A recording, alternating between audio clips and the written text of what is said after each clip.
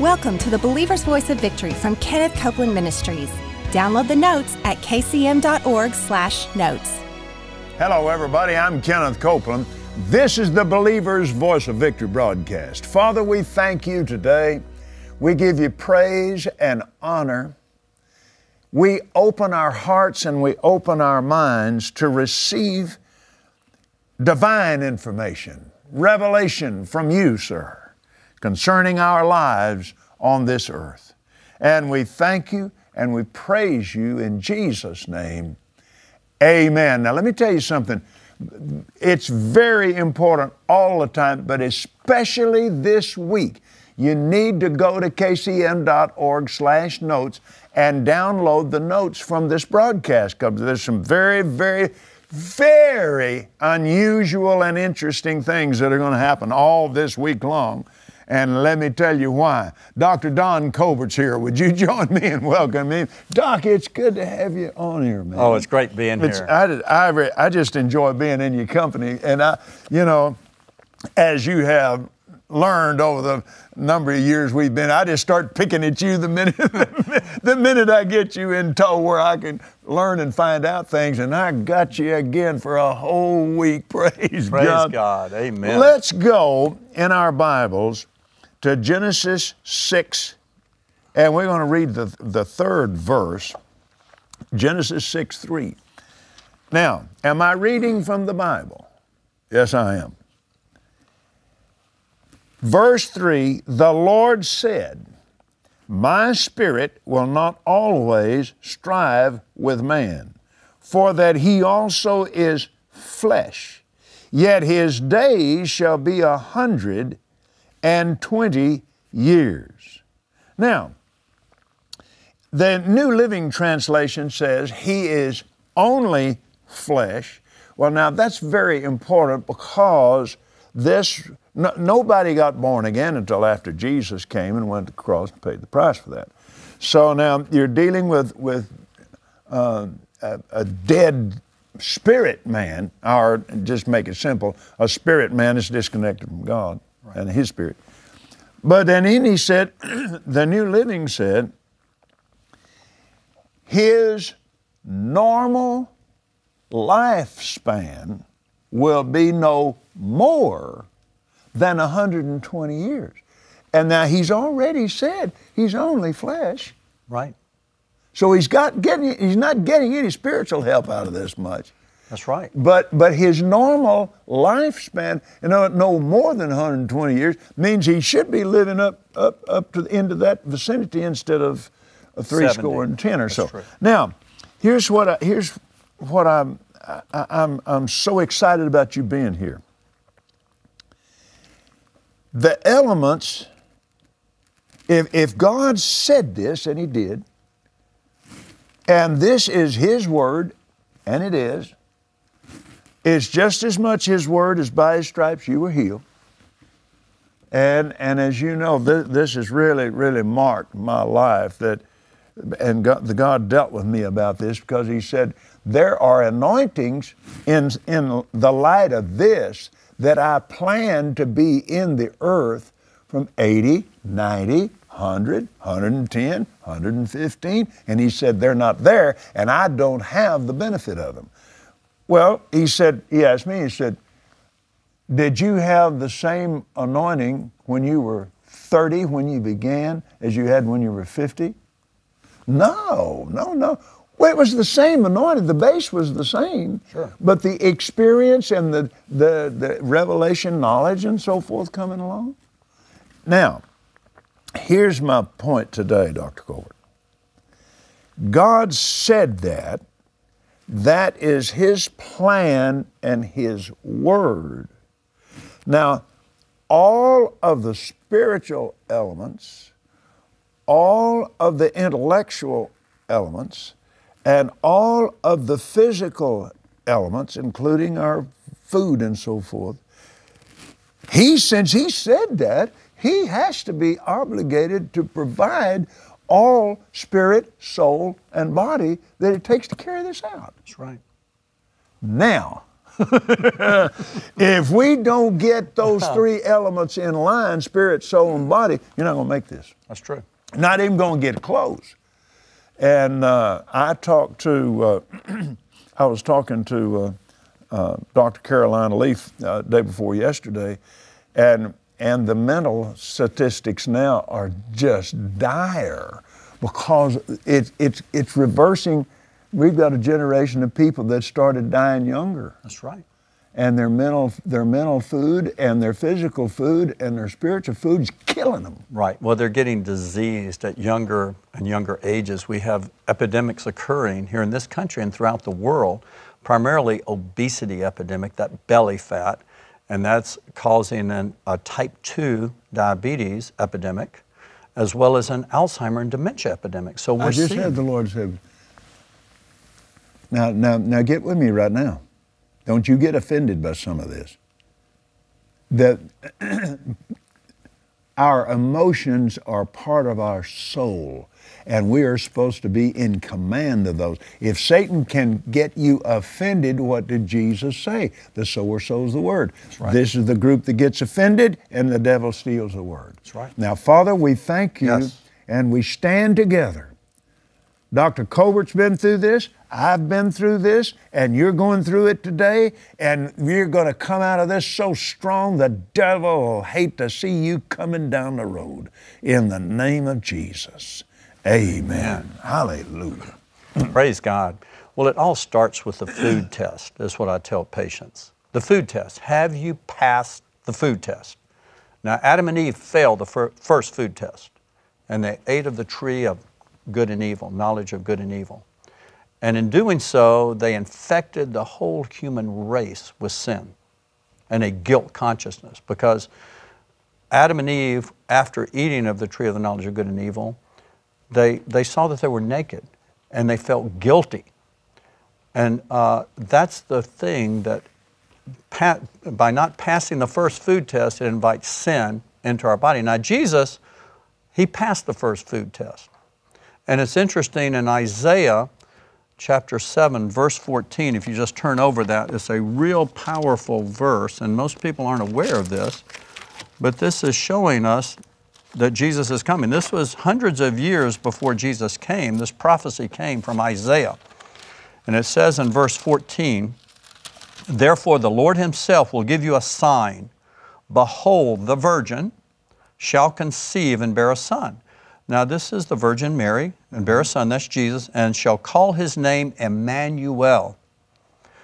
And then verse 15, "Curds and honey He shall eat, that He may know to refuse the evil and choose the good." In other words, by learning to choose the right foods, He's able to refuse evil and choose good.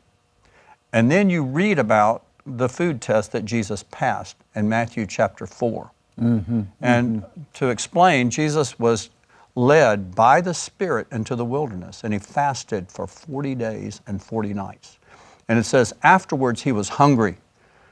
And then Satan came, the tempter, the deceiver, the accuser came to Jesus and said, "If you be the Son of Man," He said, "turn these stones into bread." And how did Jesus reply? With the Word of God. Yeah, He did. He says, "It is written, man shall not live by bread alone, but by every word that proceeds out of the mouth of God." That's the Word of God. He responded, and He passed the food test. He put the Word before His own food. Actually, it's true. At the point of starvation. I mean, that's as tough as that test could get. That's right. This is not a Twinkie test. I mean, this is as tough as it could get. Exactly. He had fasted for 40 days and 40 nights. And then Satan comes. "If you be the Son." He's playing on that. That's right. He is. It's in His weakest moments. See, He's coming and tempting him with most likely His favorite food, which was bread. Hot baked rolls, bread. And so Jesus passed the food test, but what is happening today, the church is failing the food test at almost every meal. And in doing so, we are inviting disease into our bodies. And it's literally, in doing this, it's almost impossible to reach the 120 years that we're promised. It's kind of like the owner's manual for a car. It says this car, like a Mercedes or a Rolls Royce, is good for 1,000,000 miles. Now, some American-made cars, maybe 100,000, you know, or they have to, after 50,000, they start having problems. And a lot of people will sell their car before 50,000 miles. But this body that we have, according to the owner's manual, which is the Word of God, this body is designed to last 120 years. But if we never put the right type of food in, or if we only rarely put the right type of food in, it's kind of like taking your car, never changing the oil, never getting it serviced, and as a result, you destroy the engine or the heart. The heart is the #1 cause of death, heart disease in this country, followed closely behind by cancer. We're seeing an epidemic of these diseases. Doctor, I tell you, I don't remember a time in this ministry in 49 years that I have prayed for so many people. I'm talking about friends of mine, people that are strong in God with cancer. Right. And it is just, well, I am really stirred up about it. That ought not be happening. Well, what is happening, again, it goes back to what foods are we consistently choosing to eat? Because just like Galatians 6, 7, and 8 says, be not deceived, God is not mocked. Whatsoever seed you sow, that you shall also reap. He who sows to the flesh will of the flesh reap corruption, cancer, heart disease, there it is, arthritis. But he who sows to the Spirit will of the Spirit reap life everlasting. So what is happening when people are eating, unfortunately, when they sit down to eat, they are not choosing life by choosing living food and God's foods. They are choosing death by choosing man-made artificial foods or processed foods or sugary foods or highly inflammatory foods that are inviting death and disease into the body. And that's what's happening. It's a seed sown and a disease reaped by consistently choosing the wrong foods. That's what's happening. And again, much of these bad choices are due to the stress so many people are under, because these comfort foods make you feel better. Sugar makes you feel better. Starches make you feel better. Creamy ice cream and fried foods and French fries, these are comfort foods that make you feel better for a short period of time, but are inviting disease into the body, and they're wreaking havoc on these appetite hormones in our body.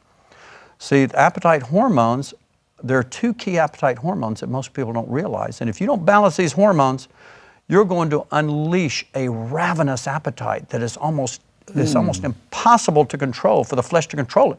It's like trying to bridle a wild horse, a bucking horse, you know. It's hard to bridle this flesh when these appetite hormones are not balanced. And the very thing that triggers this imbalance of the leptin and the ghrelin, see, the leptin, once the leptin levels are high, it turns off your appetite. But if ghrelin levels are high, it turns on your appetite. It's like an accelerator and a brake. So we have to balance these 2 hormones. Well, what throws off the balance of these hormones so severely?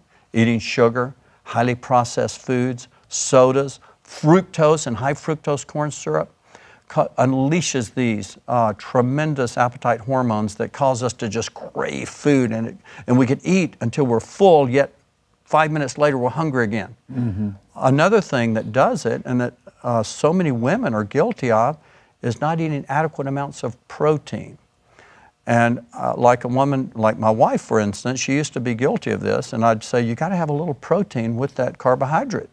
She would eat pancakes or a big stack of pancakes in the morning with syrup and not have any protein. Just eating all those carbohydrates by themselves, again, causes this imbalance in these appetite hormones. But by simply adding protein to it, adding fiber, good soluble and insoluble fiber, it helps to balance these appetite hormones.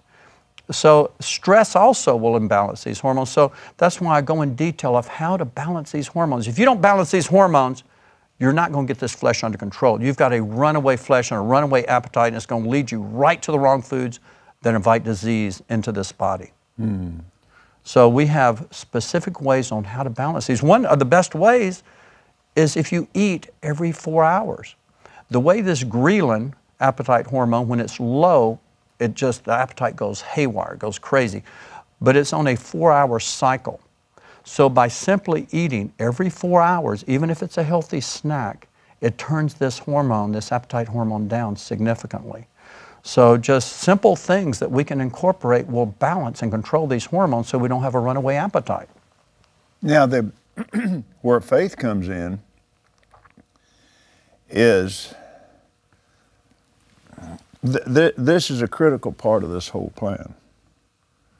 You know, the scripture says, he's damned if he eats without faith, because whatever doesn't come from faith is sin. So if this is what I see all the time. You eat anything you want to eat, anytime you want to eat it, and then when you get sick, call me and want me to pray. That's right. Well, thank God, and I'm talking about, and actually, I've done this myself, and I've had the Lord correct me on it. He said, now in the first place, you knew better than to eat that, and you did it anyway. Now you got the results of it. Now you're trying to use your faith, and your faith is feeble because you know what you did, and now the condemnation of it is working in the wrong side of the spirit spectrum. Because then you get into guilt, shame, and blame, and stress. And that's all fear-based, and it's all fear working. So you've contaminated your faith, what you've done.